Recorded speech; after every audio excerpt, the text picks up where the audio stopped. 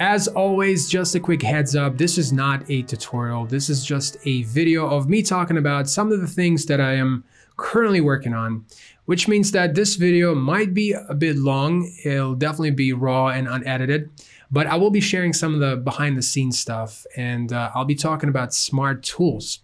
Now, if you have purchased smart tools from us, then you know a lot about them, and thank you so much for your support. We wouldn't be able to do what we do here at Ukramedia if it wasn't for awesome people like you, so thank you. And if you are new to this channel and you don't know anything about smart tools, basically they are After Effects tools that I developed over the years as I worked on projects, and when I found myself repeating the same steps over and over again, that's when I would create a tool. And over time, I have a bunch of different tools, things like Smart Resizer, Smart Anchor, Smart Animator, and eventually I combined them all into one bundle called Smart Tools.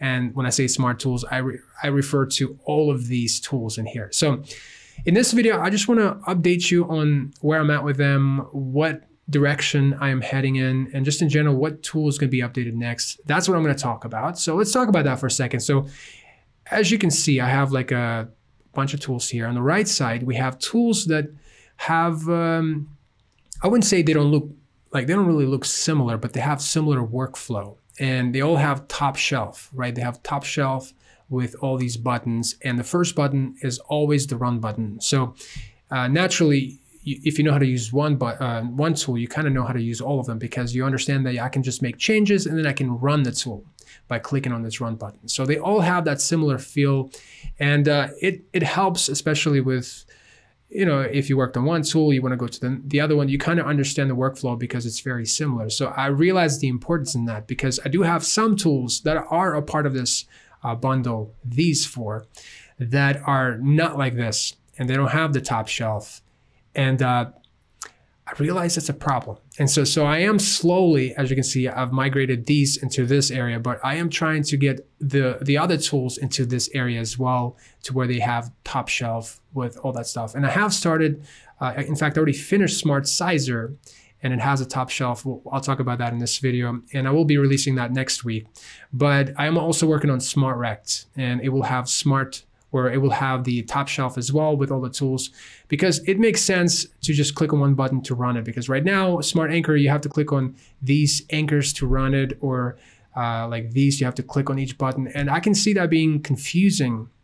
You kind of have to know what you're doing. And yeah, so I definitely recognize that problem. So number one, user experience is important to me. So I am trying to make them all look similar as far as workflow goes. And then the second thing I want to do also is each top shelf has like a last button as basically like a question mark icon about the tool, right? They all have them, and I'll show you what I'm talking about. So if you go to any of them, let's go to Smart Animator.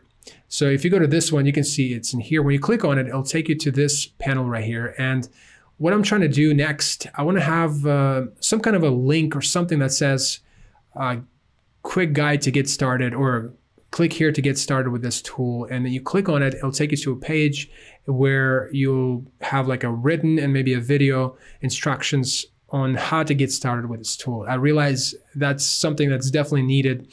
And so I'm waiting to do that when I finish this, when I convert all of them into the same look. And once I have it all in the same look, then I definitely want to focus on telling you more about the tool, how to quickly get started. So that way, when you get back to it, you can quickly get to the tool and not waste any time. But I am waiting to update these first to do that. So I've started the process, I'm heading that way. And the end goal obviously is to combine them all together into one tool, but that's a bit later down the road. Okay, so let's talk about Smart Rect for a second. So if you go to Smart Rect, this is the current version of Smart Rect, and if you use Smart Rect, then you probably got used to it and you're totally fine. But I realized the Smart Rect the design of it is not very easy. Like you kind of have to know what you're doing, because to run it, you have to click on these buttons, and it's definitely not good. So I have spent some time to redesign the look of it as far as how it's going to look. And we have Animator, Smart Animator. Notice how we have like the top shelf, we have these tabs. So instead of having this drop-down menu to go to a margin or fill, I'm actually working on the way to have tabs drive that, because we already have this workflow with Smart Animator to where if you want to go to size, you just go to size, rotation, and when you click on these, it will take you in here, down here to whatever you click on. So that's, I mean, that's definitely a much quicker way. So you don't have to click on the drop down, read. You can just quickly memorize these icons and you can go to them quickly. So that's definitely something that I'm doing with Smart Rect. In fact, let me show you a quick demo. Obviously, it's beta. I mean, I'm definitely just working on this. So, but I do have like a basic layout of how I think it should look. So if you go to Smart Rect, this is what it looks like now. To go to size, you click on size, you'll see size in here. These are always visible. And to run it, you have to click on top and it'll create one with the top. So now I do have a top shelf. I do have a run button. So to run it, you have to click on the run. But to select the anchor, you click on anchor and you can select the anchor, say top left maybe. Maybe to rename it, you click on name and you rename the rectangle to whatever. Size, you just click here and you have size options instead of going there and seeing it here. And I do have like resize option. I'm trying to figure out a way here. This might change to where you can select the feature. Do you want it to just create a rectangle? Or maybe when you select a layer, do you want it to be auto resizable? So that's what that will be, but I'll flesh it out to where it's more simple. So that's where I'm heading with this. Obviously we have sliders, we have these, all of that. And then we have margin. So we definitely have margin. In the past, margin was this, but now we definitely have like a better visual. So we have the top, bottom, left, right. You can adjust on these. And so then we have color, and now they're all together instead of just going to fill and stroke. They're all together and you can disable, fill, stroke, all that jazz. And here you can adjust the width of the stroke. You have roundness, something we didn't have that before. You can adjust the roundness based on percentage or pixel. So then we have time, size at time. It's kind of like the source track to time method. If you're familiar with expressions, you want to do it based on layer in point, middle point, out point, current time. So I'll cover that later. And then the last one here is the connect, or if you've done anything with Smart Rect, when you copy Smart Rect in the text into a new composition, it breaks it. It's just After Effects doesn't support it. And you have to kind of manually go into Smart Rect and relink it to the text layer. Well, I'm working on the way to fix that with just a simple button. You just select the two layers, boom, and it will connect it. So that's something I'm working on, but it's still work in progress. But as you can see, we have the top shelf, we have the mask and parent feature. It's all going to be here. We have the same thing as we have here in the Smart Animator. So these are default and like basically presets. So you can set presets. So that's going to be there. And yeah, that's Smart Rect, and that's the direction I'm heading in with this. If you have any input, any kind of feedback, definitely let me know in the comments below. But so far, this is what I wanted to look like. But obviously, some things can change. We do have this as well. I'm not sure if I mentioned it. We can reset things globally or locally. Globally meaning like on all tabs. When you reset, it will, all those things will reset. And if you have it set to a local, when you hit reset, it will only reset whatever tab you're in. So we have that already here as well. So that's something consistent with all of the tools. So Smart Rect, I think you basically have a good idea of what it might look like. Obviously, we're still working on that. And by we, I mean I, so I'm still working on it. Now let's talk about Smart Sizer. And it's right here. So let me put it to the top here. So Smart Sizer is another problem. So as you can see, we don't have the top shelf here. So I had to kind of think of a way to make it more simple. And by the way, the name, I'm not sure if I mentioned it in this video yet, but someone referenced it. I think they called it Smart Resizer. And I actually like that because we already have Smart Size. I have a tool called Smart Size, and then we have a Smart Sizer. And I realized that it's very similar, and sometimes people confuse it. So I'm thinking about renaming it to Smart Resizer. So whoever mentioned it in the email, thank you for giving that idea, but I might change the name of it to Smart Resizer. Let me know in the comments below what you think, because it makes sense that resizes it, so that's probably a good name for it. But let me show you what it looks like now. So let me bring this up real quick. Smart Sizer.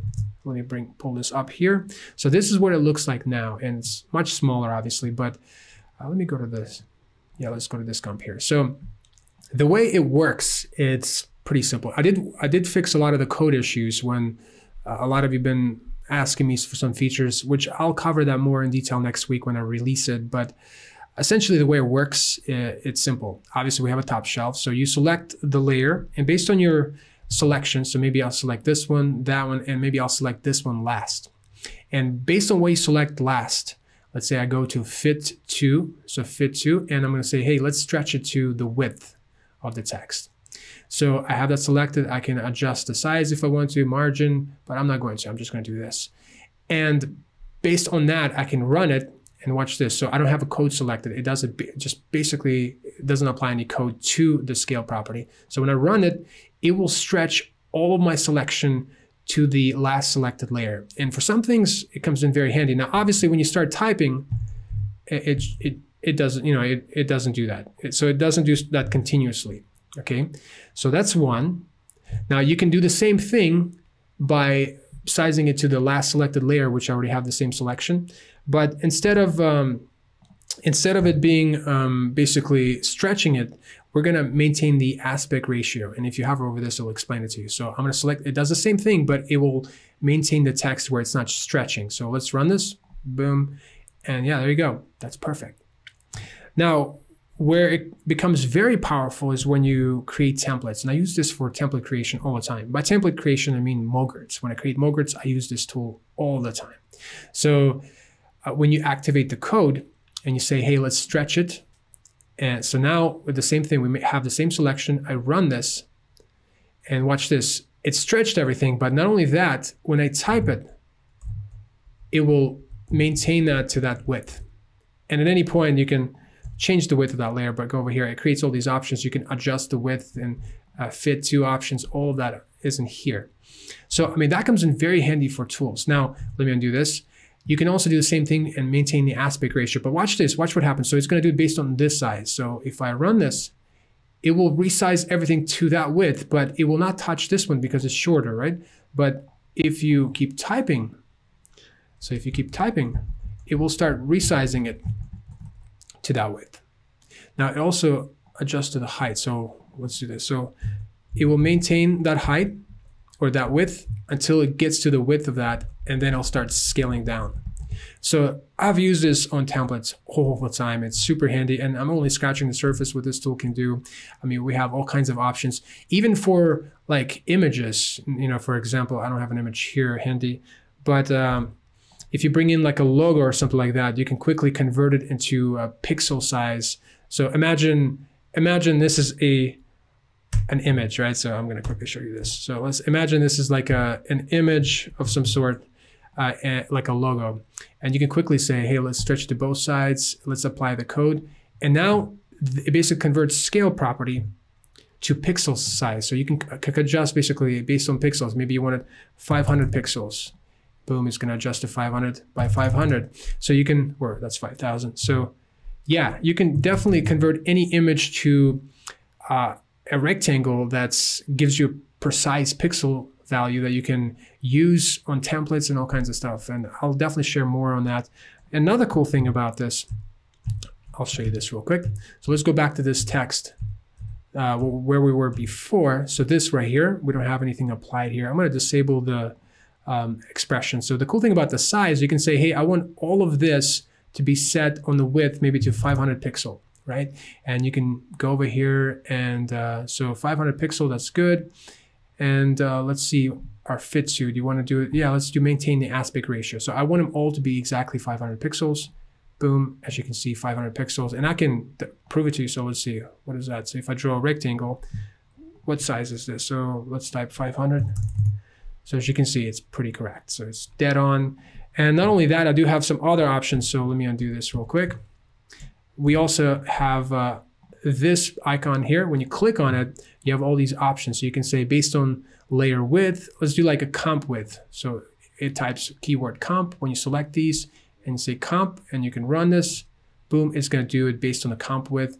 Anyway, a lot of different options. This tool is very useful, and I definitely need to do more tutorials on it, but I wanted to make it user-friendly as far as the layout goes, because it's so much easier to tell you about it than the way it used to be like this. You're like, what the heck is going on here? But the way here, you kind of understand it better. So we have like the fit to options, we have the size options, we have margin options, so you can quickly adjust. You can reset it. So that's the margin that you can add, and I'll cover that more. And then we have size at time. It has to do with when you want the size, like at the beginning of the layer, especially with text animation. And then I do have global reset, so you can reset, like for example, all of these tabs in here. You can just reset, boom, it will reset all of them. Or you can just do local. For example, if I have this one and maybe something in here, if I set it to local and I hit reset, it will only reset in here, but not in the size. So again, it's similar to what you would see in the Smart Rect and Smart Animator. So I am trying to keep them consistent so that you can kind of carry the same kind of workflow, user experience into the next tool and so on. So that's really all I got for you. I hope that wasn't too much, but definitely let me know what you think. If you, as you were watching this, maybe you have some ideas for some of the features you would love to see in some of these tools, definitely let me know in the comments below. And again, I want to thank you for purchasing our tools. Thank you for your support. Again, we wouldn't be able to do what we do here if it wasn't for your support. So thank you so much. You guys have been awesome. But in the meantime, my name is Sergey Prakhnevsky, and this is ukramedia.com.